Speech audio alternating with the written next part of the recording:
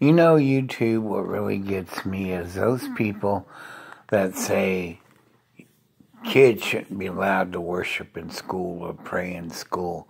You know, they talk about their rights, but this is America. Everybody has rights. And that's what really gets me, is the non-God believers trying to force their way of life on us when they think they own the country. We all live here. This country belongs to all of us.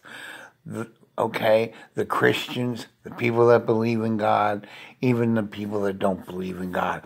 And as long as a kid is praying to himself in school, it shouldn't be a crime, okay?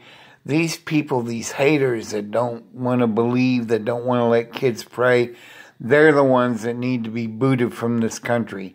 Because if it wasn't for the faith that man has had in God, this country would have never got built. The Pilgrims would have never sailed to America. This would have never happened. We wouldn't have been here. But those people forget that. If it wasn't for the believers of God, there would be nobody in the army protecting this country. There would be no armed forces to protect this country, okay? Because servicemen believe in God.